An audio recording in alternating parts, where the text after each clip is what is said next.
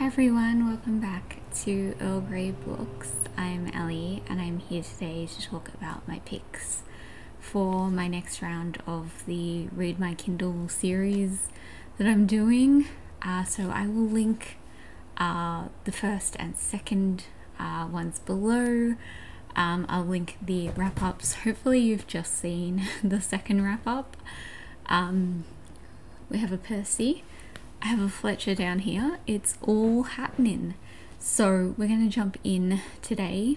Originally it was my plan to do 4 rounds of this year. We're just going to wait for him to get comfy.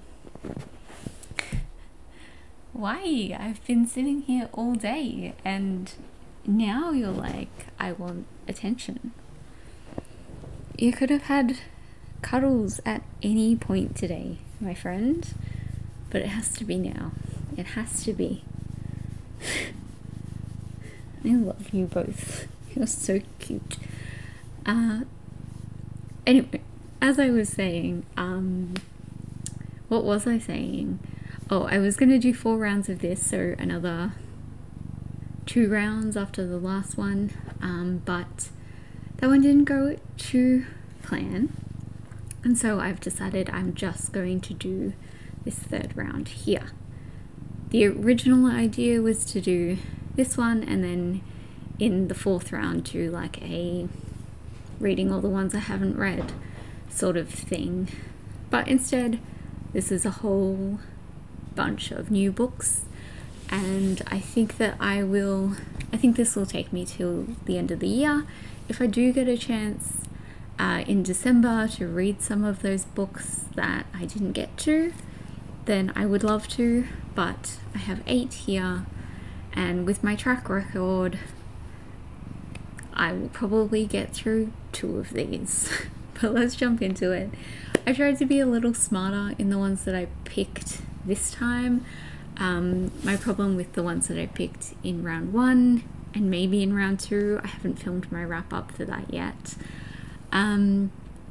is that I picked different genres that I don't really read that much or ones that I was kind of vaguely interested in, and I didn't pick a lot of romance, and that is mostly what I've been reading this year. So I tried to be smarter in picking these ones. There's a mix of ones that I have bought and ones that I have got off KU, so we'll jump into it.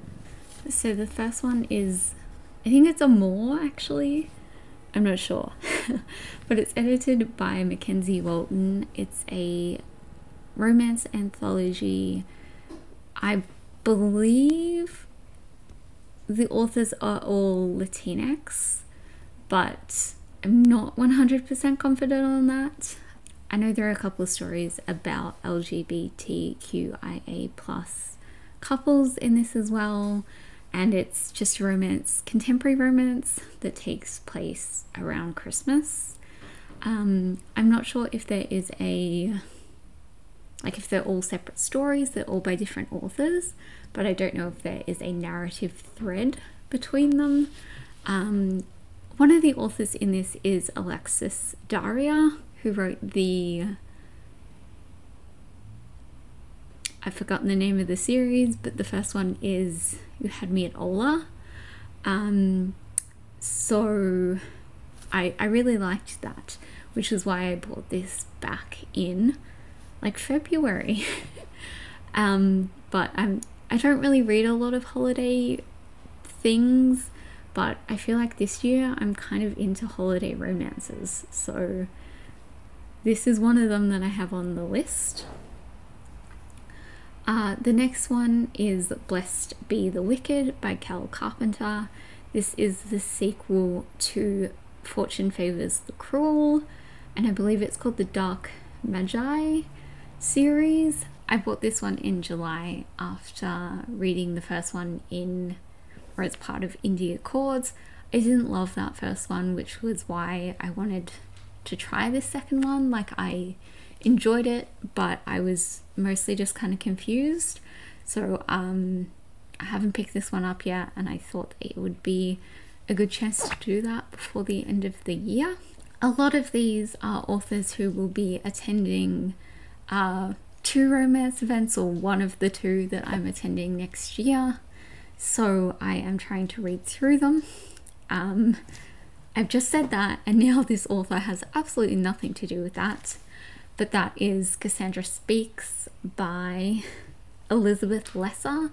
This is a non-fiction, and I believe it is about Cassandra, the prophetess in, I think it's Greek mythology, or perhaps Roman, I can't really remember.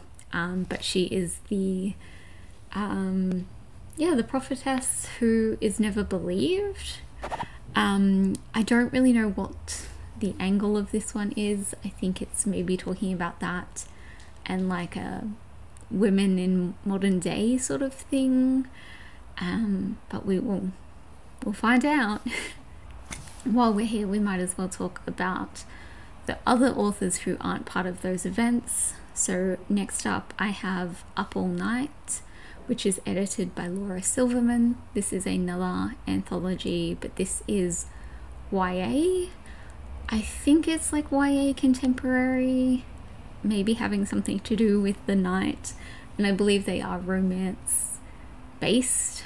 Of course, that's a very different kind of romance that's going to be in the first one, but this one's been on my Kindle for I think maybe a year now, and it's, I don't know, it seems like a good one to pick because it would, you know, I could read a story here and there, and that sounds like a good idea for when I'm like on the train going to work and things like that, where I don't necessarily have the time to read a whole chapter of something, but I might be able to read like a little short story. So there's that. And then the other one is Handbook for Dragon Slayers by, I think it's Mary Haskell. I first heard about this one from Cara from Wild Book Garden. I can't remember, I think she recommended it to me personally because the main lead, our female lead, this is a middle grade fantasy, has a club foot. I've talked about this a bit, but I feel like I haven't really talked about it recently. So if you're kind of newer here, I was born with a club foot. I had a bunch of surgeries and I do not have that anymore. I now have something completely different. But I don't know, in the last, I don't know, 5 or 6 years, I've seen an increase of books that have club feet, and I think that's really fantastic, because it is something that is surprisingly common. It's you know, it's definitely out there, and it's nice to see that reflected.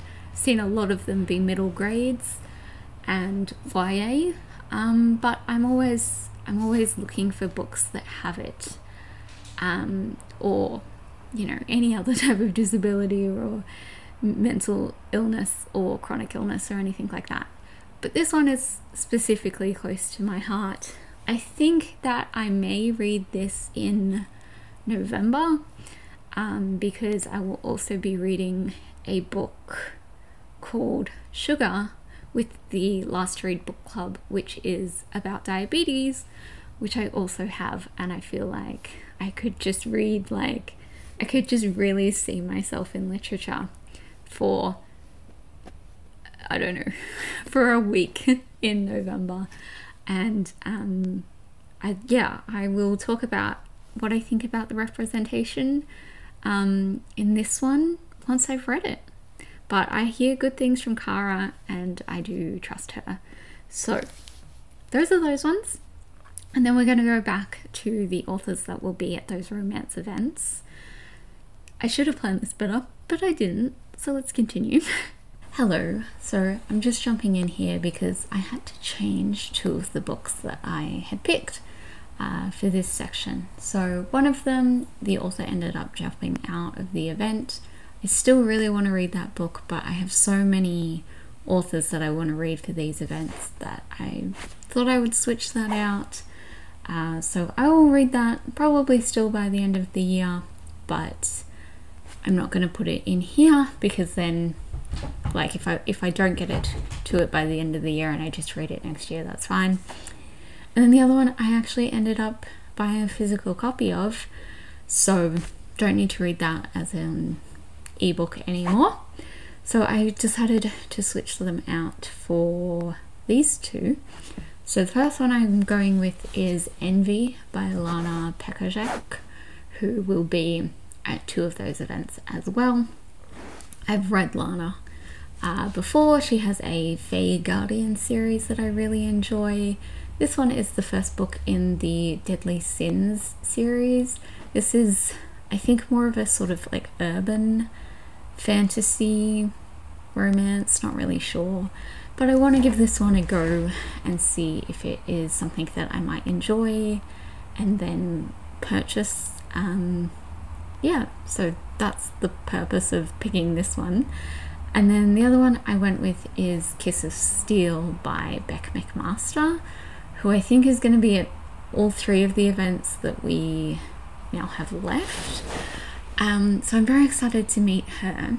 This is the first book in a steampunk series. I actually own the second book already. I found it back in May at a book event secondhand for a couple of dollars, and I bought it. And I didn't really realize it was the second book, but I already knew she would be at those events. So I'm really excited to give this first one a go. This is also on KU. So I will read that and see how I feel, and then I can move on to book 2, hoping that I enjoy it. And there we go, that's something off my TBR as well. So those are the ones I decided to switch out, and now we're going to go back to past Ellie to tell you about, I don't know, whatever I said at the end of this video. Enjoy it. And then finally, switching it up a little, we're going back to a contemporary romance with Property of the Mountain Man by Gemma Weir, which is I think honestly this one is just like a small town romance sort of thing, and I think it has something to do with, well, I assume it has something to do with mountains. And honestly, I have quite a few of these on my TBR at the moment, so I'm trying to think if the kind of idea I have in my head of this one is actually this one, or if it's a different one on my TBR. I think it's a different one on my TBR, to be honest. But I'm pretty sure this is small town romance, and that's all I know. So that is it for the 8 picks for this one. I am really excited for these. I hope that I will have a better time reading these than I have in the last 2, and I'm gonna see how I go with this, and then we're gonna analyze this whole thing and see whether I'm gonna do this kind of project next year and what I might tweak and things like that. But for now, that's all. Hope you're all doing super well. I'd love to hear if you've read any of these, or if you're interested in buddy reading any of them. Please let me know.